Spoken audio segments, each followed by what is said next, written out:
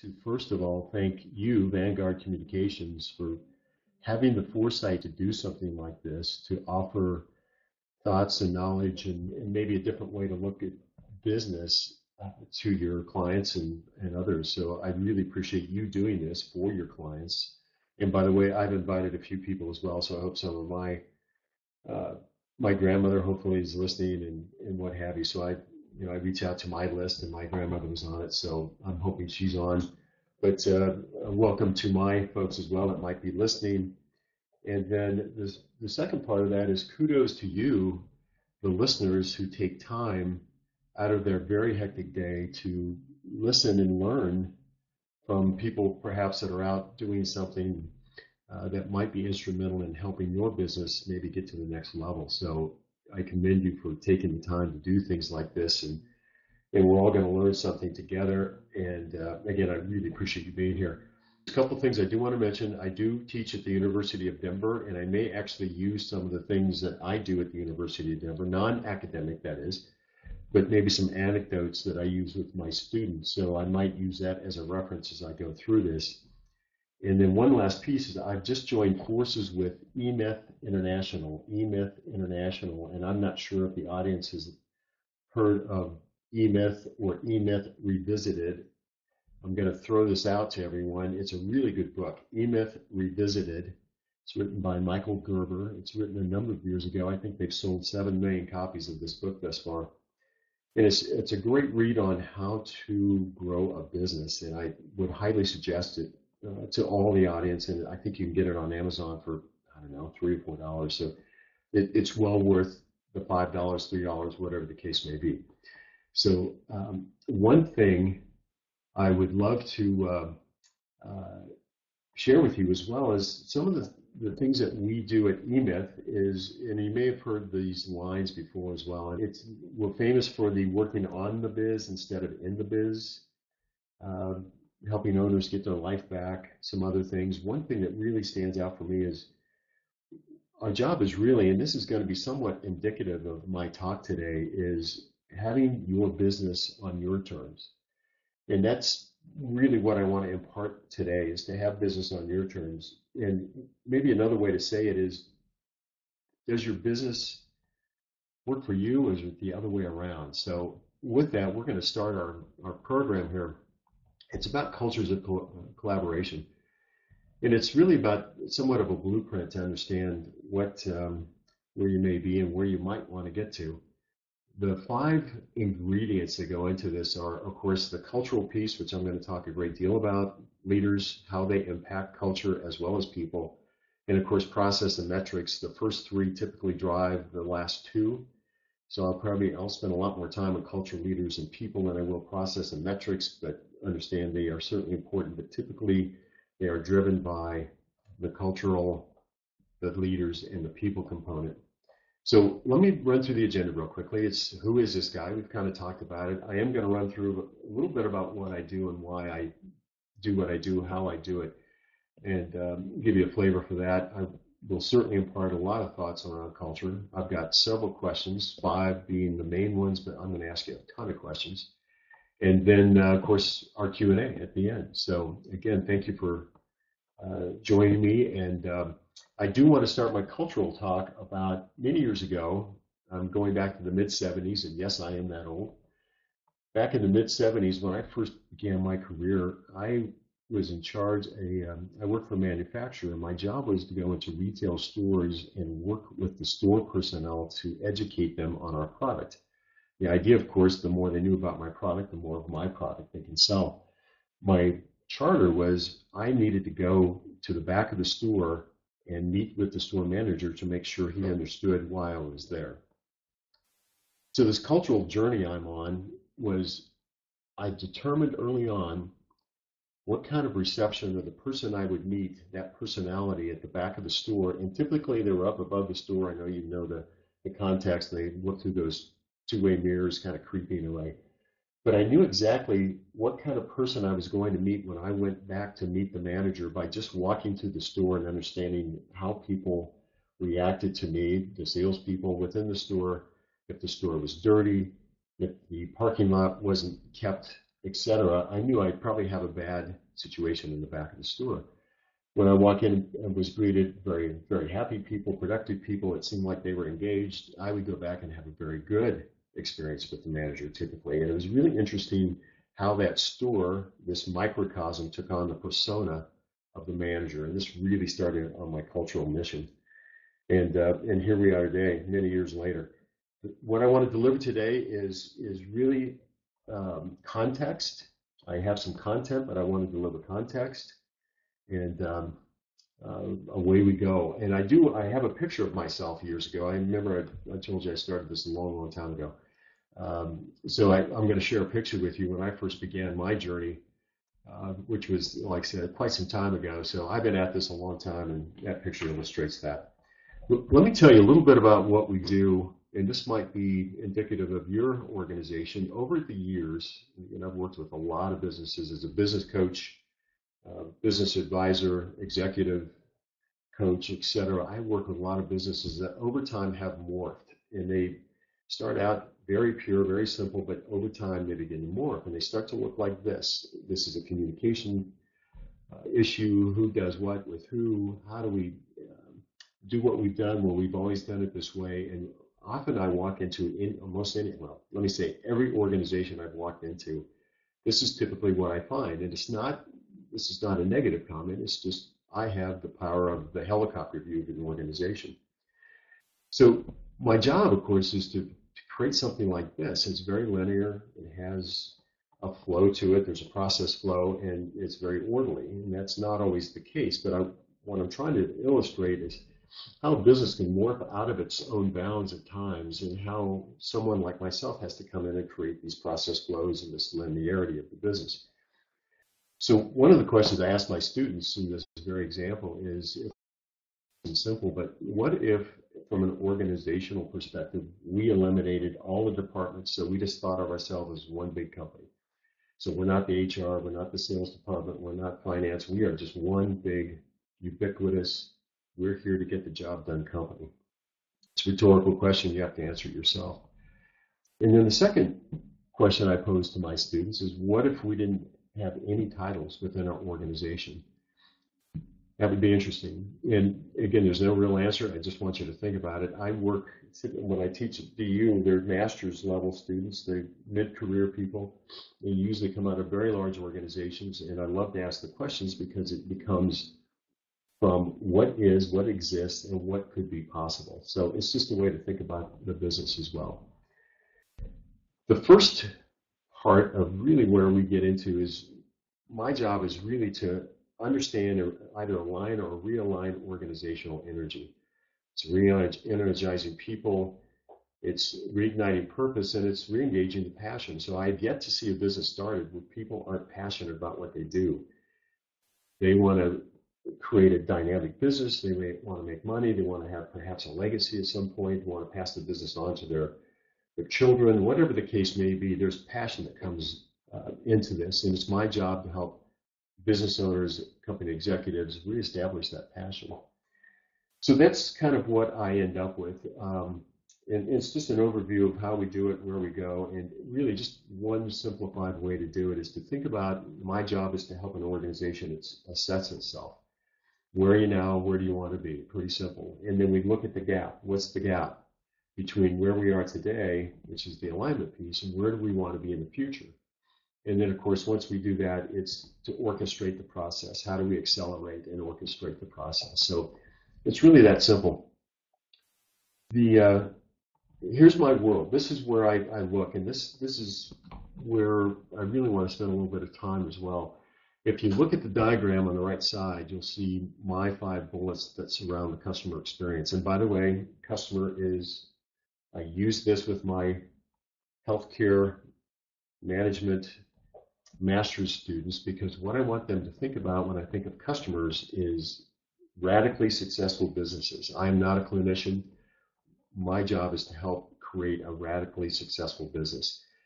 The examples I use are radically successful businesses that have already done it, and we use the word customer. So if you see that a great deal, I've interjected some patient vernacular within the presentation, but it's really about business. So that's where I'm coming from on this. We start with the organizational culture piece, which is the very top bullet.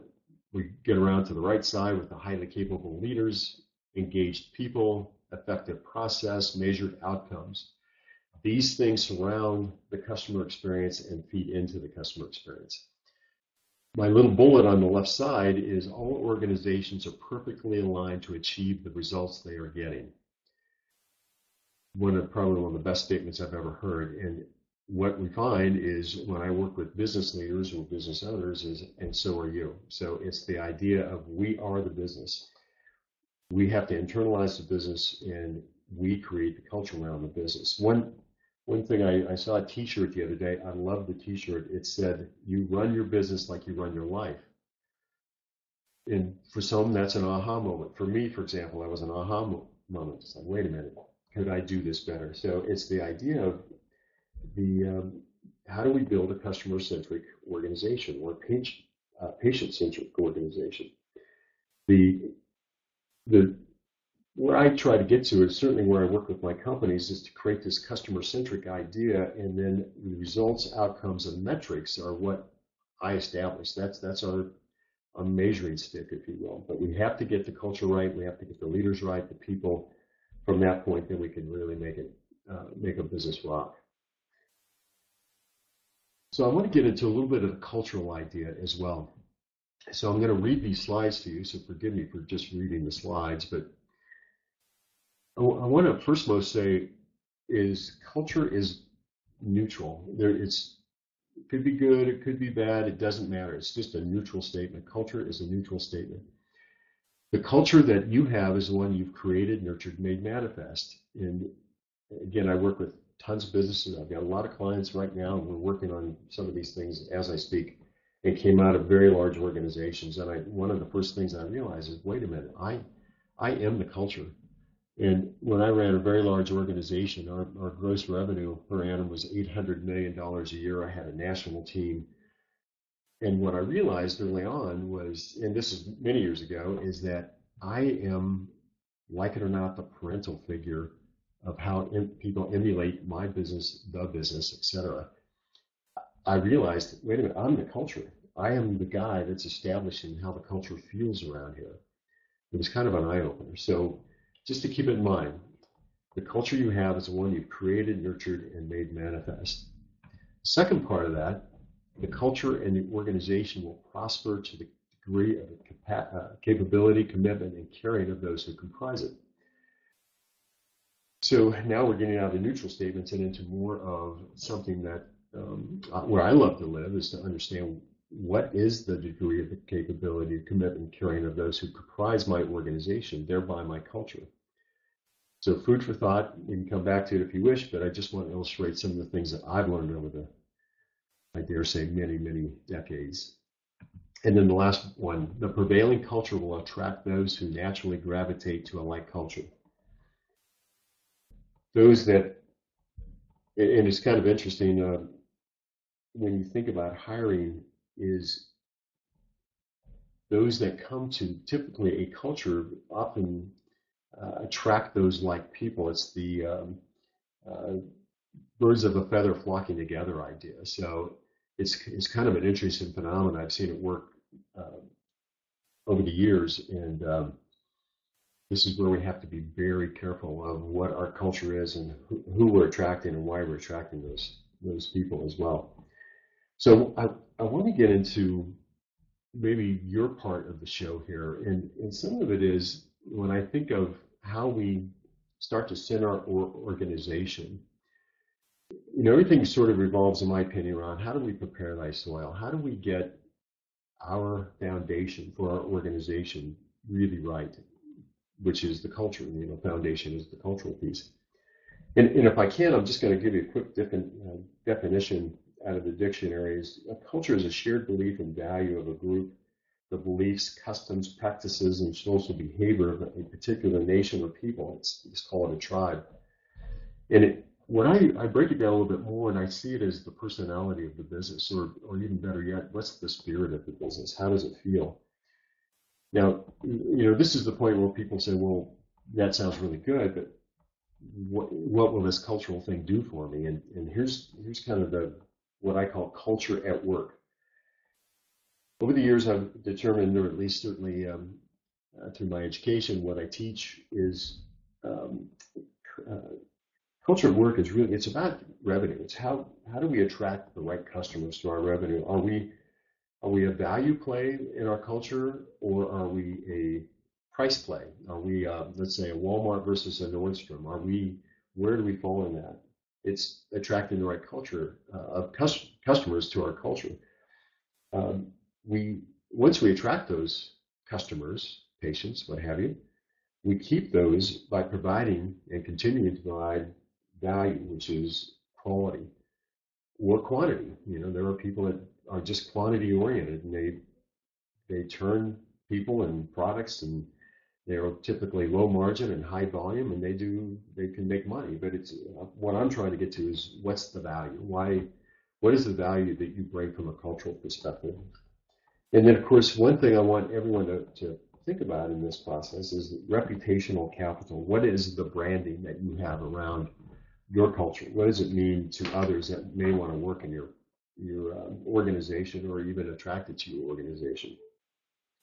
So in the long run, it saves money by attracting highly capable workforce, what we call employer of choice. It's those people that you read about when you hear of the best places to work. Those are the folks that you hear about when it talks about saving money by attracting highly capable workforce. Mitigates and reduces recruitment costs. I don't think Apple or Google or perhaps even Zappos spend a lot of money on recruitment. People want to work there, and they gravitate to that culture. It also improves employee retention, and it has a very high dollar, high impact ROI because of the quality of work that typically comes out of a high quality culture. So with that, I want to give you a couple of examples. And when I go through this, the word I want you to think about is branding. And what that means is, how are you known from a cultural perspective? What do people think of you? So I want to start my first example with what I call a belief system and a cultural component. And I'm sorry for the long paragraph here, but I'm going to read it really quickly. Here's to the crazy ones, the misfits, the rebels, the troublemakers, the round pegs in the square holes, the ones who see things differently. They're not fond of rules, and they have no respect for the status quo. You can't quote them, disagree with them, glorify them. You can quote them, disagree with them, glorify or vilify them. About the only thing you can't do is ignore them, because they change things. They push the human race forward, and while some see them as the crazy ones, we see genius. Because people who are crazy enough to think they can change the world are the ones who do. Does that feel like a belief statement or a cultural statement? Do you think that people that would go to work for Apple might be a part of this statement and resonate with this? So this is what I call a belief. And when I think of branding, Apple's done a great job from a branding perspective. And if you're in the technology business, there's a good chance that you might want to go to work for Apple. So hopefully there's a correlation that you see. Our culture from Apple relates to those that we hire or gravitate to us. But statements like this are somewhat of a belief statement that is my culture. This is where I belong, and this is where I want to be. Does Apple pay more than anyone else? No, they do not. Matter of fact, they do have parity with the other tech companies, but they don't pay any more than anyone else. They have this mantra, and people want to work there. The second one I want to illustrate is what I call an organizational strategy culture, and what we look at from a mission standpoint. And I'll tell you a really quick story here. This is a fun story. I walked into, and I used to work with this very large trunking company out of San Francisco, and behind the receptionist's desk there was this acronym. And of course the question is, well, what in the world does this stand for? What is ETDBW? And I obviously begs the question. So the answer is easy to do business with. I thought, oh, that makes perfect sense. Well, the more I got to thinking about this, and the more I drilled into this, was they had built their entire culture and how they perform their work and how they deal with customers and how they deal with each other around this cultural statement of, we need to be easy to do business with, not only internally, but in our community. Community being customers, the marketplace that they serve, etc. I thought, it's absolutely brilliant. So here we have this hopefully you see the dichotomy of one is sort of a belief statement, one is a strategic goal. And by the way, they did away with mission statements. This was the mission statement. This is what we do. This is what we believe. This is our culture. So I want you to get out your pens and paper, because I got a lot of questions to ask you, and here we go. This is going to be about you from this point forward. So the first one is, I want to talk about a showstopper. This is the most amazing question I ask people is, what's your exit strategy when I talk to business owners? And of course, the question is, what does that have to do with culture? Well, I'm going to explain it, so bear with me.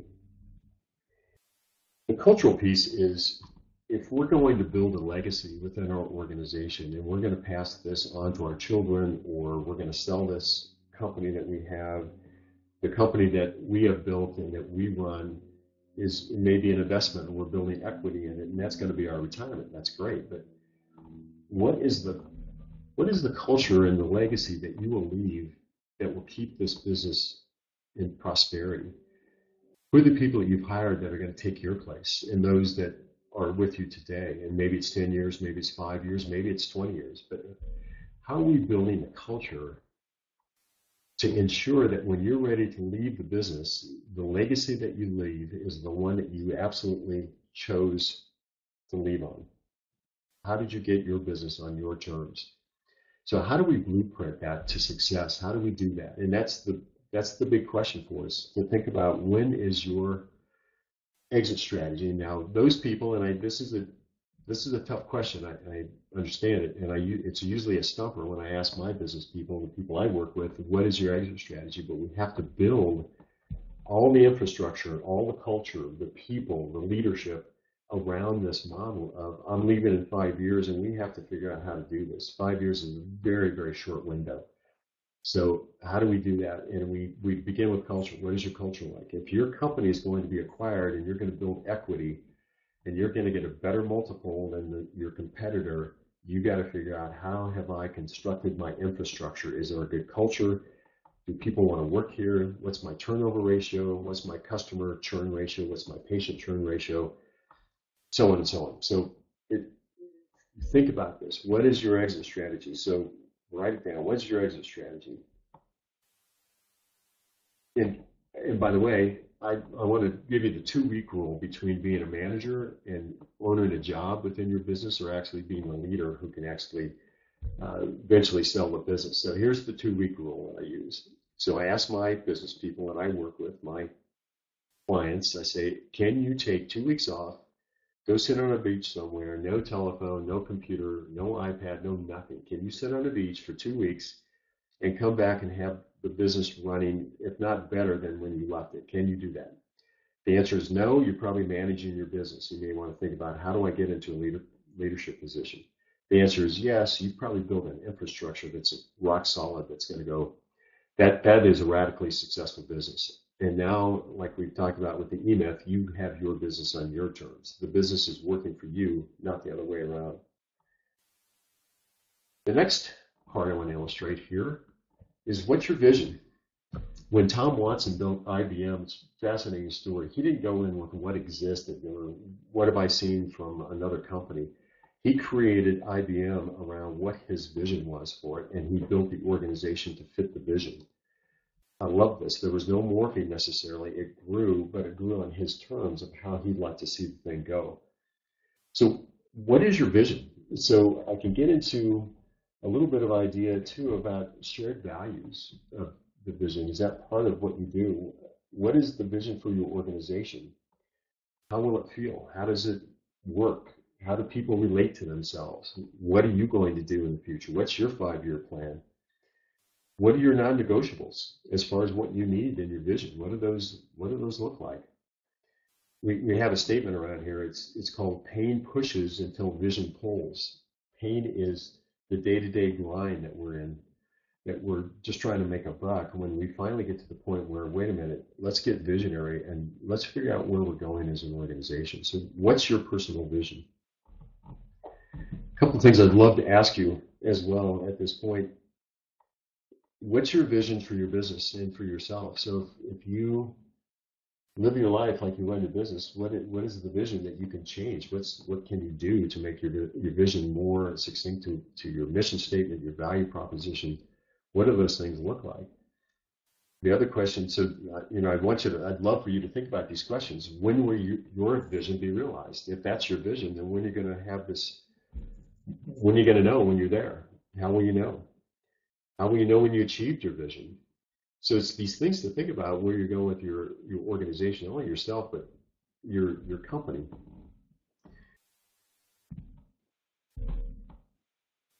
Here's another aha that I get a lot of, and this is number 3 here, my questions to you. My little statement goes, an organization begins to decay the moment it ceases self-evaluation. So what is your organization? When is the last time you did a cultural audit? When is the last time you went out and met your top 10 clients or your patients or your customers? What do those clients look like? Who are they? What's the demographic, psychographic of the buyers? What's your trade area? What's your geographical trade area? If you have an office in a specific city, what does your trade area look like, and how many people belong from the demographic or psychographic component fit within your trade area? Do you have to expand that? What's your marketing plan? It's all these ideas about the organization. If we don't keep our eye on it and where we've been and where we're going and do let's call the assessment piece I was talking about, how do we know where we are, and how do we know where we're going, or when we get there, how will we know? I love the idea of, for example, secret shoppers. And just as I was saying about walking into the retail stores I used to walk into, and I knew what kind of experience I was going to get, and I was pretty much right on what that experience was going to be like. What is that experience like for people coming into your office or your building, or engaging your people, or having something to do with your business? What does that feel like? And so if we don't go outside to look in, I'm not sure we're ever going to know what our organization looks like or feels like, or is it a good fit for us? The other part, when I think about a lot of this, is asking the questions of, what is the general description of your target customer? What's the age, income, family status, occupation, net worth, attitudes, key behaviors? What do those things look like if we don't know what our organization is able to deliver on, what our capability is, or what our capacity is to deliver on that promise? Really quick, and I'll tell you another really quick story here. Bain & Company, one of the preeminent consultancy groups, did a survey a number of years ago. They went out and asked 362 businesses, and they asked this question of them: do you deliver customer excellence to 362 businesses? Of that 362 businesses, 80% of those said, yes, we deliver exceptional customer value. Then they went out and asked the customers of those 362 companies, and the question was, do you get superior value? Do you get a customer service excellence from that company? And 7% of those people said, yes, we actually get a wonderful customer experience from that 362, those 362 companies. So interesting disconnect. The question is, are we fooling ourselves about our organization? And I'm going to say, according to Bain & Company, absolutely. We don't know exactly where our organization is, or what we're all about with our consumers, or what we're doing out in the marketplace. Number 4, my little bullets here on the questions. When I think about an organization, one of the first things that comes to mind, if you can call it our little diagram, is people. And any organization, within any organization, you're only as good as those you surround yourself with. So, like it or not, a business is an ecosystem. You're only as good as those people you bring into your organization. So here's the question: do you hire to culture? So once you establish your culture and you know what it is, so Apple, for example, or Google, so there's even a book out now that says, are you smart enough to work at Google? I think it is. It's the point of, it's a test. It's an amazing test, because they only take X amount of people, because so many people want to work there that they only take so many. So do you think Google is one of those that is really concerned about the culture they have? I'm going to say absolutely. So when you look at your organization, your ecosystem, do you hire to fit that ecosystem? Do you hire attitude or do you hire skill? And I would encourage you to hire attitude because we can teach them the skills. That's the great part. But the attitude is the second component of that. And then here's just one quick little trick that I've used, and this is just one small thing that I've done. It's been very successful in the past. But if you think about giving somebody a job description, it's telling them a job. So you're a worker, I'm a guy, I'm a manager, you're a worker. So go do your job and shut up and don't bug me. That's what a job description sounds like to me. If I turned around and said to a person I was going to hire, we'd like you to read your position agreement. This is your position, this is how we see it, and do we agree? Does this work for you? Because this is what needs to work for us. So have you formed a partnership as opposed to telling somebody about a job? The idea is, how do we partner with our people? If we're only as good as those we surround ourselves with, how do we get the best and the brightest to come work with us? A few things I want to tell you about that I would love for you to look up. I'm not going to touch them here because we're going to run out of time, and besides, it's something you can do on your own. I would love for you to look up Employer of Choice, the Learning Organization. By the way, that's Peter Senge, S-E-N-G-E, Peter Senge, and then I would love for you to think about creating your own corporate university. There's a great quote that I love to use. I think it was Zig Ziglar or some crazy guy. The only thing worse than training employees and losing them is not training them and keep them. So the only thing worse of not training employees, keeping them, and not having that mind share, if you will, to impart the wisdom and the knowledge of how the business works. So I encourage you to think about your own corporate university. And yes, you can do it. It's not very expensive at all. Okay, so here's the next one. And collectively, it looks like my wife fell off in the conversion here. Collectively, you're only as good as your last customer and patient interaction. This is kind of where I was getting back to, is how do you know? This is the Bain & Company idea of one company says we deliver excellent value, and the people receiving that excellent value say, no, you don't. How do we know what our last customer or patient interaction was within our organization? How do we become patient-centric or client-centric? How do we do that? And of course, it is to get everyone in line with what's our priority here. I mentioned aligning organizational energy. All the organizational energy that you can possess should be directed right at this thing itself, at the customer level.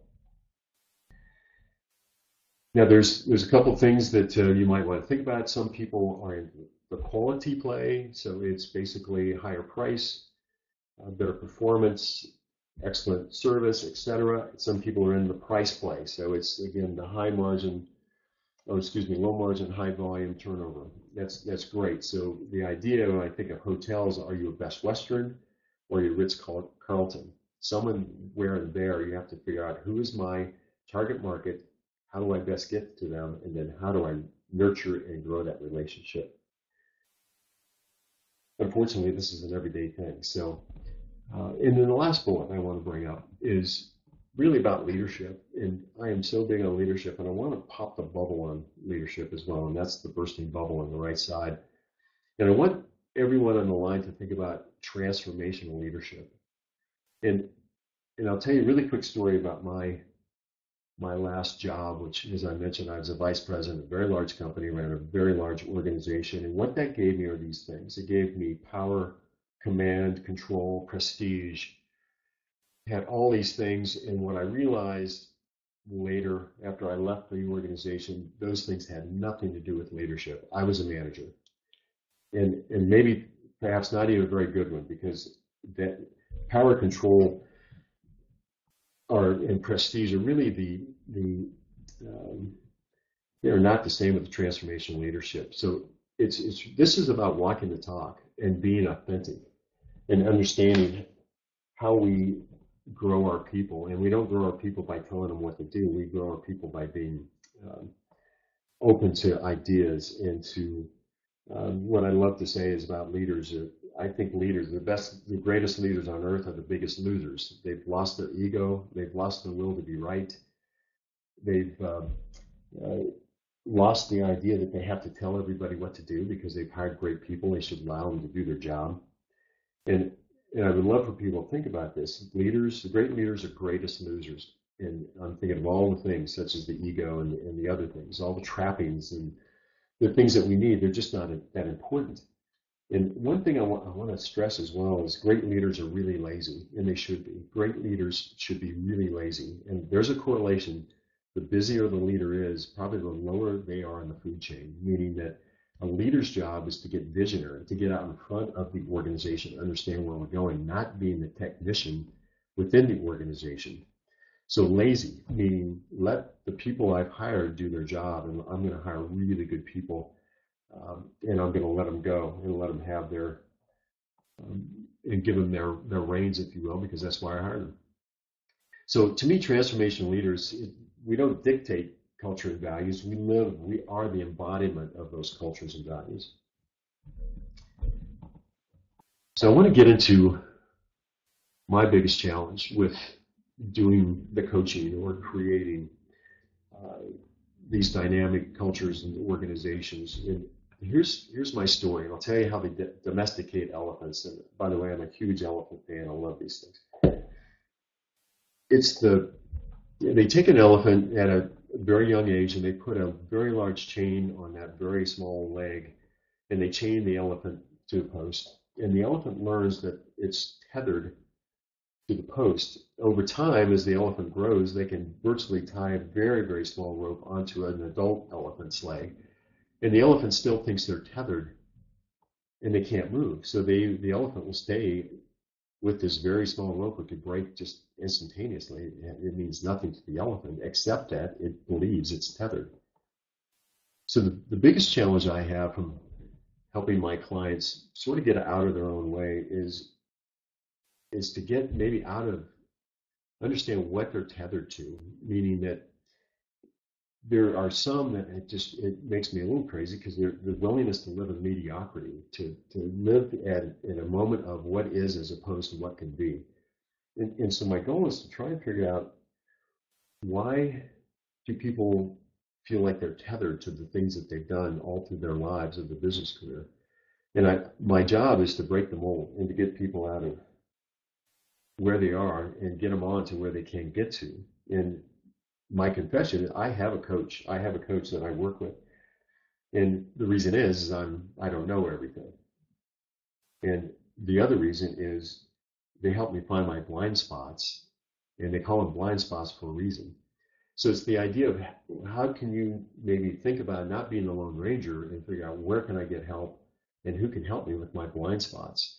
It's a challenge. It's kind of interesting. Anybody has any ideas, I'd love to hear it. But my biggest challenge is to get people out of their comfort zone and into things that make life not only more worthwhile and interesting, but also kind of get into that mode of how can I create this crazy business that's so successful we can't stand ourselves.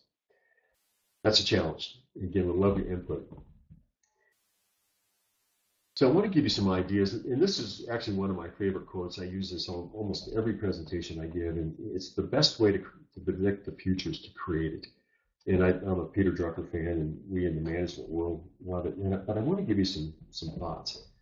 In 1900, human knowledge doubled every 100 years. So if you think of yourself in the year 1900, every 100 years, knowledge would double. In 1945, it was every 25 years. In 2014, it's become every 13 months. And they predict by 2020, it's going to be every 12 hours. 65% of grad schools today will have jobs in the future that do not exist yet. The Department of Labor says that workers will have between 10 and 14 jobs by the age of 38. And I love this statistic, 1.3 billion Facebook users. It'd be the second largest country in the world. 5.9 billion Google searches a day, 2.4 million YouTube uploads in the time I've just mentioned this to you. And 90% of the world's tech data has been generated in the last 2 years. 90% of the world's tech data has been generated in the last 2 years. We live in really interesting times, and some of the things we have to prepare for is how do we create our own future. So how do we muddle through the what I call infobesity? We have so much information at our disposal. How do we get through this process and learn and really stick to our guns about what kind of culture we're going to have and what information means to us, and how we can grow through this information overload. And I've come up with 3 different ideas, what I consider 3 keys to success. And it's really our ability to learn, unlearn, and synthesize information of value. Value is the operative word here. Our ability to quickly adapt to rapidly changing conditions. This is the nimbleness that we have to have in an organization. And one thing I find really interesting these days is our attitude towards ourselves and others. And why I was trying to cite some of these statistics is we have a changing work environment, and it changes continually, and will become even more so as we go forward. So in predicting the future, how do we take into account not only a changing workforce, this information overload, and how do we design our own and create our own future? Which brings me to the next point. When you want something you've never had, you have to do something you've never done. And it's hard to do. And this is the part that I know that some people need help to get through this or get it done from a perspective of here we are now, but we want to be here in the future. And it's hard. There's a lot of moving parts, but it can be done. But we have to alter our way of thinking, and how we've thought in the past is not going to be germane to where we're trying to go in the future. A great coach who I follow is Marshall Goldsmith, who has a book out. It's What Got You Here Won't Get You There. Today is different. In the next 5 years, we have such an amazing change in the environment. And if you're not ready for it, you're going to get run over, unfortunately. And we all have to think about this. So let me tell you a little bit, and I'm going to kind of wrap this up because I do want to open up to Q&A, is just some thoughts, and we know this and we've gone through this, is manage things and lead people. So things can be managed, and effectively management is the easiest part of our job. Leading people is the hardest job I've ever had to perform, because I have to think. I can't just use systems to make people do things. It's basically, I have to think about how do I get people enrolled, engaged, re-energized. And that's a hard job. So in order to prepare that, so I think it's the culture in the workplace can be the ecosystem, or it could be a battlefield. It can be chaos or collaboration, but we have to choose. It's your choice. I will tell you also, cultures are contagious. Bad culture is as contagious as a good culture, and vice versa. The good news, bad news, we have to transform ourselves first to be great leaders. We can't expect others to look at us and say, oh, gee, what a great leader. We have to prove ourselves, and we have to be that before people are going to follow us. So here's one of my really scientific statements. Happy people create happy customers. It's amazing how that works. Scary, simple, but again, a little tougher to implement. We're only as good as those we surround ourselves with, and we're only as good as our last patient or customer interaction. So we're thoughts to ponder. And of course, I always consider this is sort of the bridge to success to get through this process. This is my contact information. And by the way, I know Kayla wants to wrap it up and open up to questions. Before we do, I want to tell you that I'm happy. If you want to call me, write this email down, go to my website. I will provide those on the call a 1-hour free coaching session. And yes, I will do that for free, and you don't have to pay me a dime, nor do you have to sign up or do, and well, you do have to let me know if you want to do it. And if you like what we do, great. If you don't, that's all right too. And one other thing through eMyth I have, and I can offer it up to you, is I'm going to read this real quick. It's called a Foundations program. Free forever, no credit card return required. 21 foundation classes, 35 hours of videos, and it's all in how to create a screamingly successful business. Those are free as well, but you do have to let me know because I'm not going to spam you. You have to tell me if you want this thing. If you want the the foundations thing from eMyth, and again, it's all free. There's no obligation, et cetera, et cetera. So with that, I want to thank you for listening to me. I'm about out of breath. I would love to answer questions and field those. So fire away if you would. And Kayla, did you have another slide? Should I advance this? I do. Yep, you did. Great. Thank you, Steve. Thank you so much. I'm actually going to hand it off to our CEO here, Ron King. He's been keeping track of our questions, and he'll fire them away at you. So take it over, Ron. Well, thanks, Kayla. And Steve, nice thoughts here. Thanks very much. It's lots to think about here. A question that I would have and has been posed here as well, and that is, Steve, you work in healthcare among numerous industries, and can you tell us a little bit, what do you see as the big difference between healthcare and other places, especially in terms of what are the traits of a healthy culture? It seems like it's fairly obvious when you go to an environment like Walmart or a car dealership or something like that. But in a medical practice, everybody's kind of got his or her head down just trying to get the patients through there. Can you give us some ideas of what might be the signs of a healthy culture in a medical practice? No, that's a great question, Ron. And I think so. I'm going to jump back maybe to some of the experiences, certainly that I've had, and the culture itself is kind of interesting. And one of those is, so you have the physical presence of the office, and some of the culture pieces can leak through. How do you set appointments? Yeah, it might sound kind of silly, but how do you set appointments? Is it convenient to my customers or my patients? And if so, do I respond to those customers, patients within an hour, 2 hours, one day? There's no magic numbers. What is my promise to my clients and to my customers and my patients? So the cultural piece can be as slight and let's call it nuanced as that. So here, and I'll tell you, I had a great student. He's actually a medical doctor. He's gotten his MBA, and then he took my program. I was his capstone advisor. And it was really interesting because he was telling me I can have a patient come into my clinic and the coffee can be cold and all hell breaks loose. Excuse my language. All hell breaks loose, and they're a dissatisfied customer. So when you think of the cultural component, it's huge, Ron, and it's almost like that seems like the tail wagging the dog, but isn't that interesting that the coffee is cold, so he has a dissatisfied customer? So what's the cultural component that one needs to ensure that, it's really hard to do, but the coffee's warm. We respond to our patients within a certain period of time. When they walk into my office, people are happy, and I don't mean pretend happy. I mean actually happy, and they're capable. And now, and I'm going to back up one other step and say a lot of this is how we go about our recruiting as well.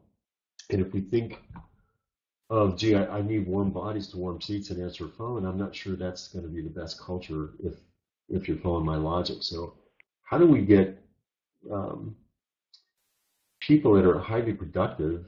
We don't necessarily have to pay them more, but we still have to create a culture like you would in any business. Well, that was another one of our that was another one of our questions here was, when you're interviewing for a new staff, how do you know they're going to be a good fit with your culture? That's actually, I love that one. I would encourage anyone on the line that's looking at new employees is to employ assessment tools. And I personally, I do a little in the assessment world, but I would recommend there are some assessments that, from a predictive analysis perspective, that you can get really close on cultural fit. Not only cultural fit, but also capacity fit and capability fit. So, and I'm going to encourage people to do this because it's these programs could be between, I don't know, $200, $300. But what you're going to save on turnover, not turnover necessarily, but turnover costs, it dwarfs that. It's maybe 0.5% of any cost in a recruitment perspective. Very inexpensive to do this when you think of in the big picture.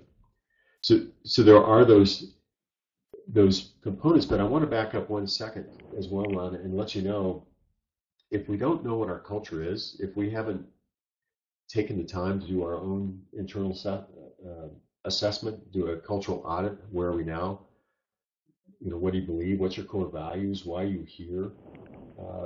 Get out of the cliches, if you will, and actually figure out, we personally, the people who are running the organization, what values do we own? And those values come through from a cultural perspective.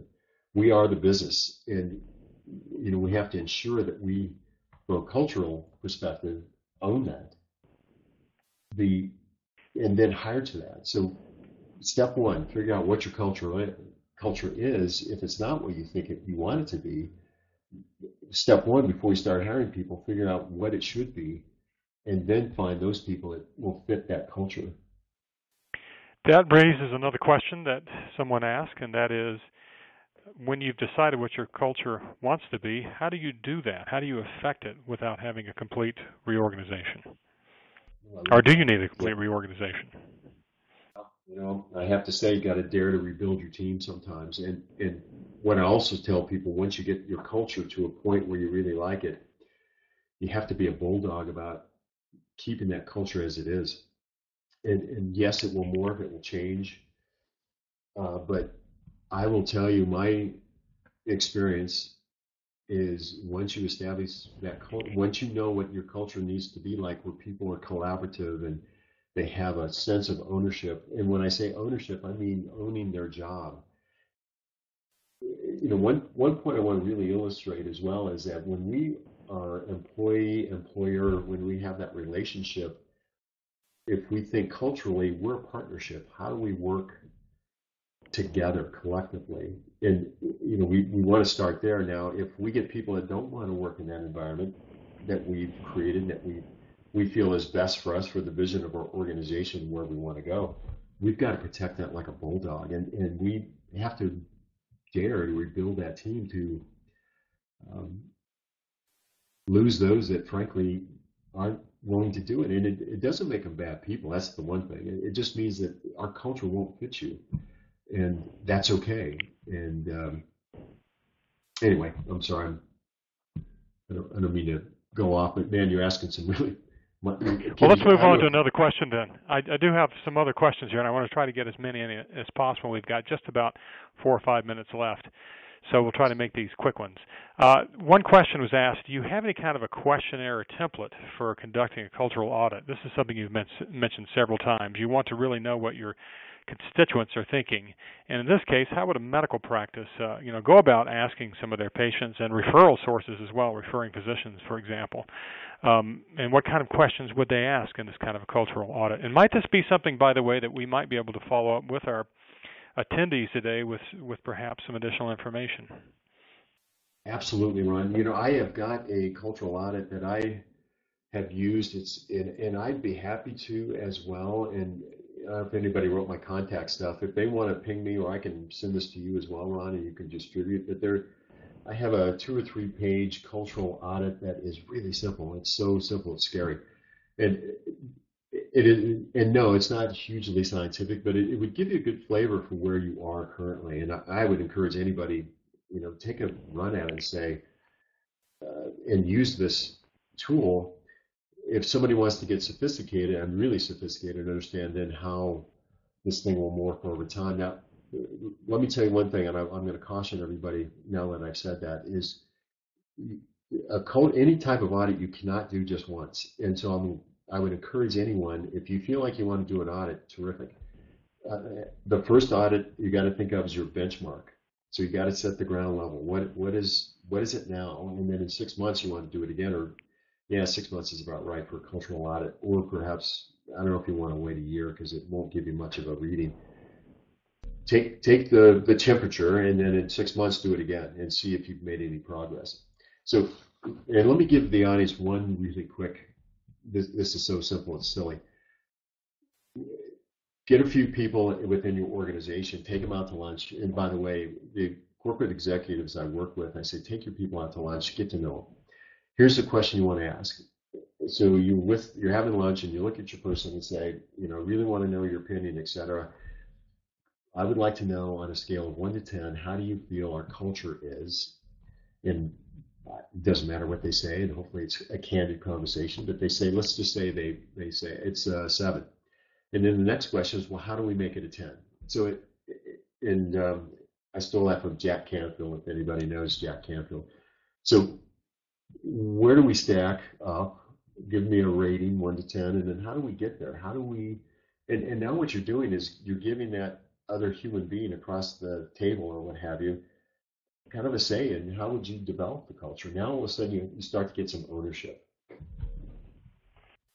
Okay, Steve, I'm going to need to jump in there. We have just a minute or two left. Why don't you and I work together to make this template available to everyone in the call today? We will send out a notice to everyone who enrolled for today's call on how to get that information. And I do want to thank you for a terrific presentation. Lots to think about here. Everyone who registered for this webinar, you will get an email with access to the recording of it, of the presentation on our website, and you'll have access to that for a while to come. We'd like to ask you also to take a survey following the webinar and sign up for our newsletter to learn more about our upcoming webinars. And I want to talk a bit about the next one because I'm very excited about it. It will be presented by Dr. Neil Baum, who is a very well-known urologist in New Orleans, and he's written 7 books on the business of medicine and on healthcare branding. And he's going to share his strategies for filling providers' calendars, making patients and referral physicians happy, building staff morale, and minimizing legal and clinical problems, all through branding a medical practice from the inside out. So I think it's a perfect complement to Steve's presentation today. And Steve, I want to thank you again. And last word goes to you, Steve.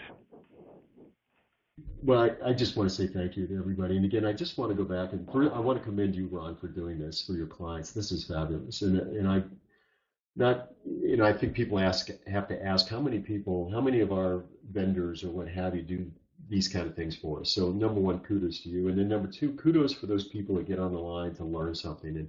And I'm really hoping, and part of my job is to ask more questions than answers and have people think about what their next steps are. And I'm happy to help in any way I can, but kudos to you for stepping out of your mundane, if you will, or just getting out of the ordinary and jumping on a call and saying, yeah, maybe I can pick something up here.